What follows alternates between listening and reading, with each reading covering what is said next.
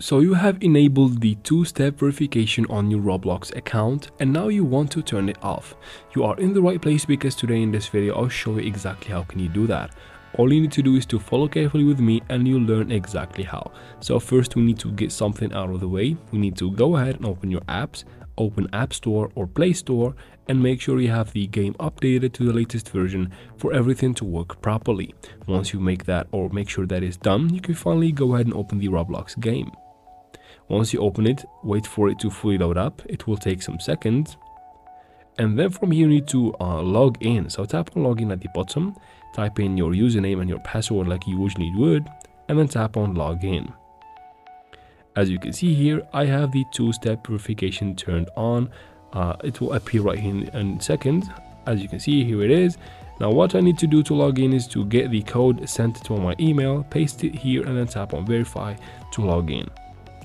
As you can see, it might be a little bit annoying and you want to remove it. I'll show you how can you do that. Tap right here in the bottom right corner on these three dots. And then from this screen, you need to scroll down and go to settings. Then from here, tap on security. Wait for a couple of seconds for this security settings to load up. Once they do, you need to toggle off this one right here. That is right next to email. So tap on it and then tap on confirm. Of course, you won't be able to confirm it without typing the code that they will send to your email. So go to your email. I'm going to use Gmail. So go to the Gmail app. You'll find this email right here. Copy the link right there, or not the link, the code I mean. Copy the code, go back to the Roblox game and paste it right here and tap on verify.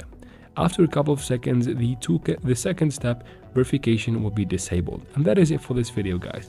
If it was helpful, please leave what you think about this video in the comments. And if any of you have any questions, leave them down below. And thank you very much for watching. Don't forget to subscribe.